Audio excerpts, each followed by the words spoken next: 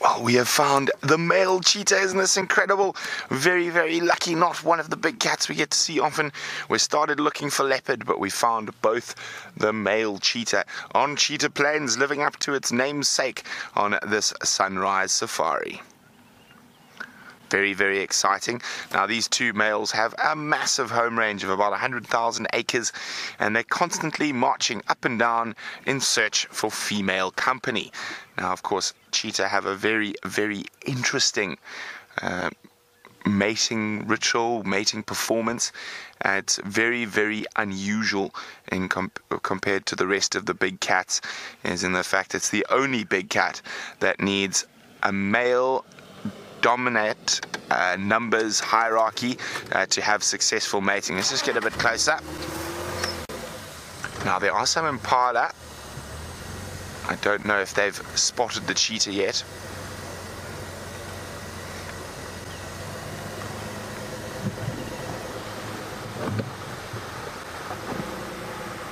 Oh my goodness, it's all happening here at Cheetah Plains. Ephraim's just found a leopard right next to us as well. We're going to stick with the cheetah. There's a lot of people trying to get into here before the cheetah cross the boundary, because they are very highly mobile. So good news. It seems like every time I come to Cheetah Plains with Dave, our luck is on. Last time we had quarantine killer scrub hare and the cheetah. Now we've got the cheetah, and I'm not sure which leopard is just down the road. Well, it's a good way to start the morning.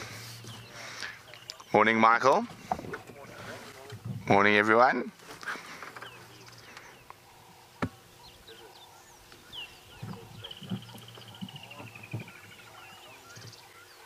So what we'll probably do is we don't have a chance to spend too much time here. As I said, there's a lot of people trying to get to see these incredible cheetah before they disappear to the south. So we'll spend a few more minutes, then we'll go across to where Ephraim is, and if there's a chance a little bit later, then we'll come back to the cheetah once everyone has had a chance. So have a quick look, get some nice screenshots.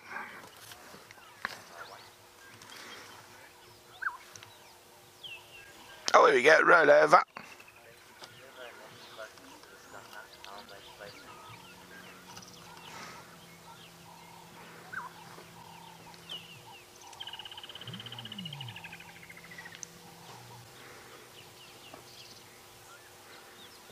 Now, they were looking quite hungry.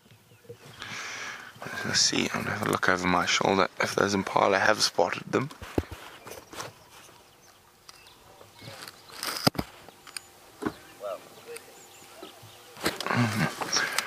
Difficult to see.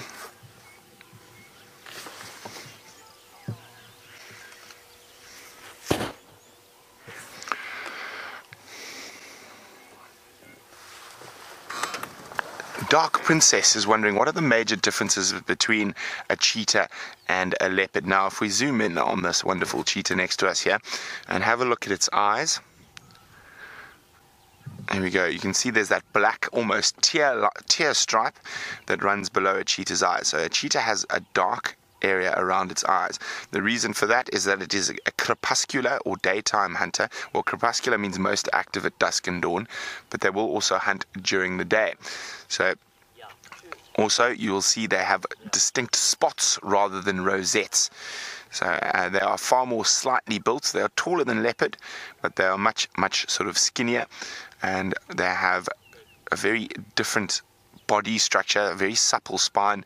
They've got semi-retractable claws and a very big flat tail. Now, they are so finely designed for speed that they have given up almost all their strength, which makes them quite vulnerable. Now, leopards, there we go. Finally, you've spotted the impala I've been talking about. Let me just reposition. Now, I saw those impala before the cheetah, but have the impala seen the cheetah? That is the question.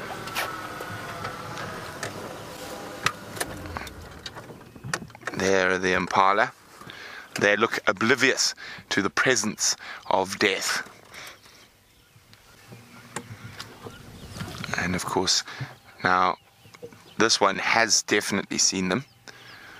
Now, a cheetah is able to get that incredible speed, around just over 100 kilometers an hour. They're able to keep it up for up to sort of 300-400 meters if the terrain is good, and they are hungry.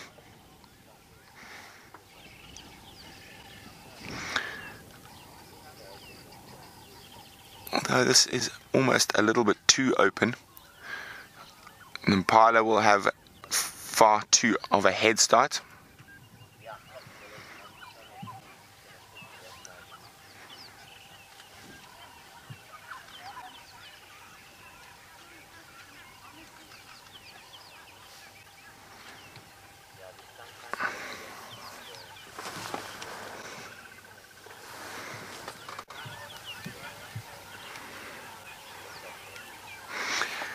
Hello, Ilana, who's 13 years old.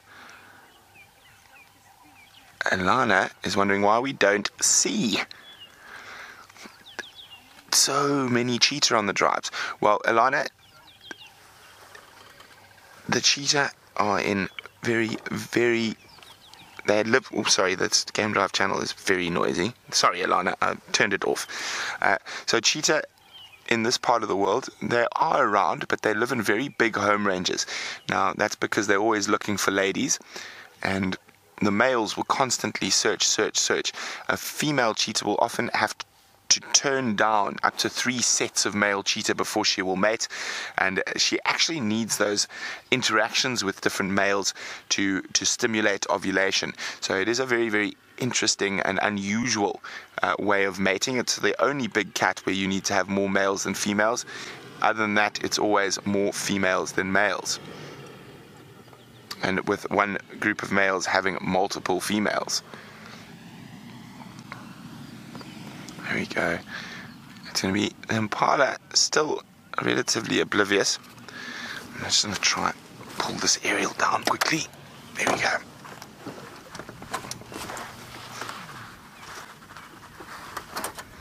Just tuck it in there for now. And as I said, it's a little bit too open for them to make a play from here. So let's just zoom in. Has that one impala become wise?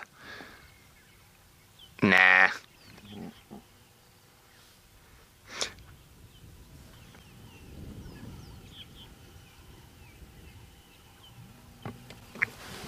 Okay. Now, I'm fascinated. They're watching. Now, this is as I said, it's not ideal cheetah hunting area. They'd prefer to have a little bit more cover. But this is absolutely stunning. Beautiful early morning light. Now, the largest meta-population of cheetah in Africa. Now, when I refer to a meta-population, it's the population with the most genetic diversity, is in fact the Greater Kruger National Park, not the Masai Mara or Botswana or Namibia that is often thought. And with cheetah, there is so little genetic variation between the individuals. Even from here to Kenya, you can actually take a skin graft from any cheetah in Africa and put it on the other cheetah, and it will take. Now, with genetic research, you can see that cheetah got to a genetic bottleneck about 10,000 years ago, and there were less than 100 left in the whole of Africa. And they have come back since then, but cheetah are one of those animals that will probably go extinct in the next 10, or not, even less than that, 2,000 to 5,000 years. Probably just one of those failed arms of the evolutionary tree. Well, that doesn't look like you're very interested in catching impala, mister.